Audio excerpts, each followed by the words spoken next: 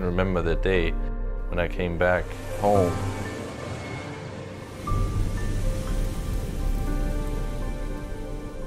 It's a very strange feeling to think I'm supposed to be the best player on the planet in that sport.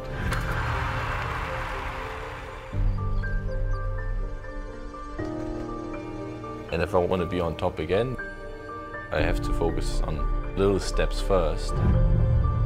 So how do I motivate myself? I'm always motivated if I play golf in Abu Dhabi.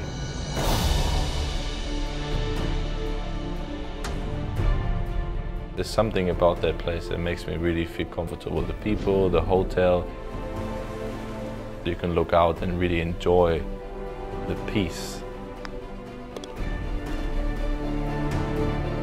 And it's nice to associate with Etihad, my first partner in the airline business, because they are very much involved into golf and want to grow even more.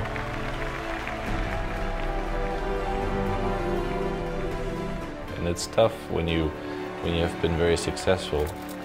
It's tough to keep that up. But then, you remind yourself, there's never really a limit.